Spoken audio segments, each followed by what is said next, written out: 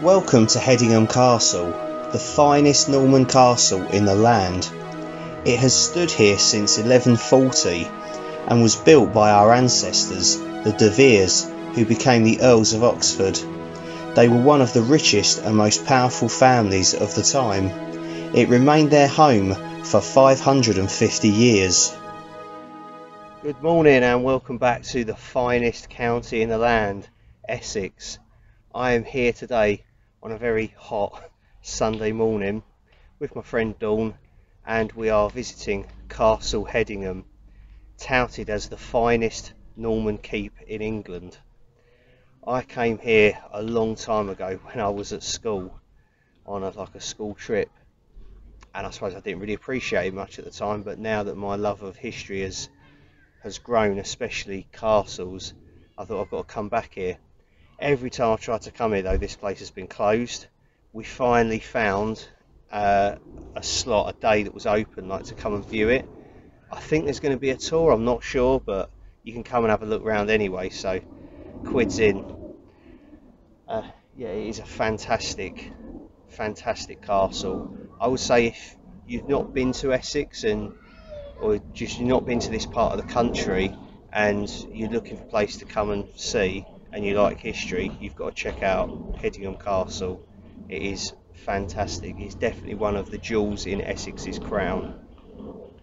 So we're going to have a look around the castle, look around the grounds. From what I remember, there's a huge Norman arch going across one of the main rooms, and I think it's the largest Norman arch in existence in Europe. I'm not sure, I can't remember anyway. We'll find out when we get in there. I'm really looking forward to this one, so I thought I've got to make a little video for you to see what it's like. So yeah, see how it goes. Anyways, let's get in there and get exploring.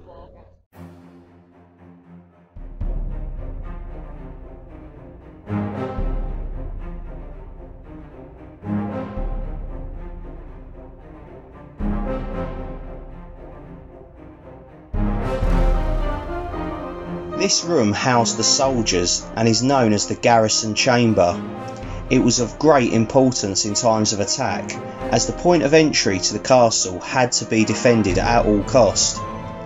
The groove above the door contains the portcullis, raised and lowered on a pulley from the floor above. The large holes cut into the wall would house beams that could be slid into place to reinforce the door. Arms and armour were kept under close supervision here. Only knights and ranks above had the right to wear armour, and in Norman times this was chainmail, easy to make but difficult to look after, the main enemy being rust. The spectacular arch repeats the one upstairs but without the decoration. The fire was for warmth, since cooking would have taken place in another building outside, long since vanished except in times of danger. The keep would have been desperately crowded during a siege, of which there were two, by King John in 1216 and the Dauphin of France the following year. Luckily the castle surrendered before any real damage was done, but in peacetime there was plenty of room within the castle and grounds, since the whole complex was nearly half a mile across. This dark space may look like a dungeon, but was actually the basement and storage area of the castle. The dungeon is the now roofless chamber outside the main entrance to the keep. It would have been too dangerous to hold prisoners inside the castle. In its heyday, the castle needed a vast amount of food and equipment, and in this large area it was safe from vermin and theft. Also, the temperature down here remains fairly constant throughout the year. The vitally important well was in the southwest corner, and waste from the garderobe, or toilets, was collected in the cesspit in the corner opposite the staircase. The rough brick wall in the middle was built in the 18th century as extra support for the wooden floor above. Also at this date, the two large entrances were cut through to allow carriages to be kept in here. Look at the huge thickness of the walls and the small slits which let in light.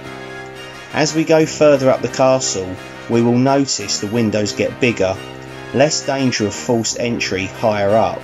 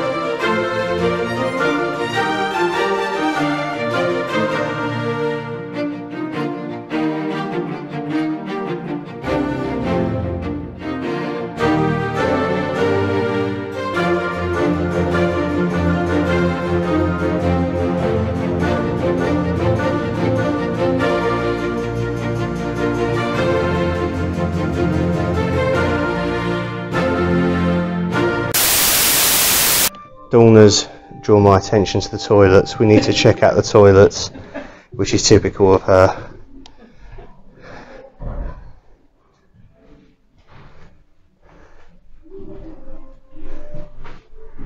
There we go. That's your toilet. The old school toilets. No, they've blocked it off in case someone actually tried to use it. That's an original Norman light switch, by the way.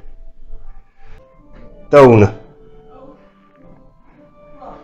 did you see the original Norman light switch? No. Come and have a look. Come on. It's only one of 3 in the country. Is it? Yeah. Seriously, come and have a look at this. You wait. Look, original Norman light switch. What? Look. This is the toilet paper. Don't know, I'm not sure. Looks better than stuff we've got now. Aloe vera ice wipes. Yeah, no, none of that, yeah. And what would your highness like for dinner? I swear you're not actually meant to sit in them chairs, but Dawn's doing it anyway. Dawn's from the East End, she does what she pleases. This magnificent room was the banqueting hall and the headquarters of the Earl of Oxford and his immediate family in Norman times, and is the best and most complete surviving example of a Norman domestic interior. The room functioned as the social and administrative centre, not just of the castle, but also of the Earl's vast estates in other counties too. Much of the original plaster, which contained horsehair, can be seen on the rough walls, and this would have been painted in geometric patterns. The room was also adorned with rich fabrics, wall hangings and rugs. There is a primitive lavatory garderobe concealed in the thickness of the wall in the northeast corner. Note the elaborate carving on the fireplace in a design known as chevron, a standard Norman pattern found throughout the castle inside and out. The quality of the stonework and the fine decoration is generally only seen in other Norman buildings of cathedral status. The great arch spanning the room is larger than any found in existing Norman cathedrals, and at 28 feet wide is believed to be the largest Norman arch to have survived anywhere. There's another medieval fire extinguisher and a Norman sound system. So this would be a great place. If you didn't like the king, you could chuck nuts at him. Stop playing with stuff. What are you doing? Dawn, just leave it alone. Can't take you anywhere. So yeah, what you do, right, is get some KP dry roasted and just lob them at him and go, you know, Peasants Revolt 2022. Boof! This arcaded passage within the thickness of the walls is known as the Minstrel's Gallery. Just behind us as we come in is a beautifully carved arch. Musicians and troubadours would have played here above the banqueting hall when the Earl of Oxford was entertaining. The windows of this gallery allowed light to filter down into the hall below. The Normans were fond of music, some of it brought back from the Near East as a result of the Crusades. The De Veres were particularly zealous crusaders.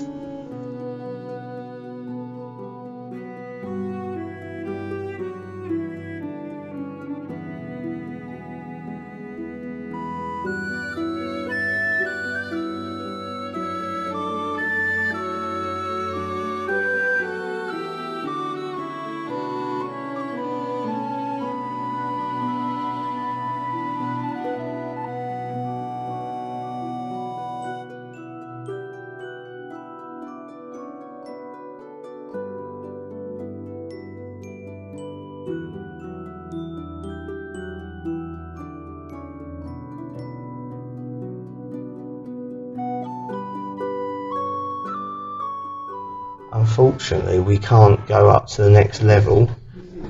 It says private, no access, escape Ramonia. I think there's an event going on today because they hire this out for special occasions and whatnot. So I think that's about as far as we can go. Really, is the grounds. Yeah, that's it.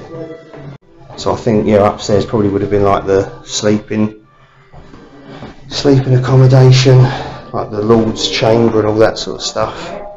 Imagine trying to get down these stairs in the middle of the night when you needed a wee. Well, you wouldn't, there'd be a toilet, wouldn't there? Well, no, the toilet's in there. So if you slept upstairs, you'd have to. No, they've probably got toilets up there, Dawn. No, they wouldn't. Oh, come on, it's a Lord's chamber. He would have had toilets. Imagine if he had to go outside to the dunny. Love, I'm just going out to the carsy. I'll be back. I would, yeah, they would have had chamber pots, you just piss in that. Anyway, this is the sort of in-depth historical discussions me and Dawn have. Where would they have pissed? And then we're back at the entrance and the gift shop.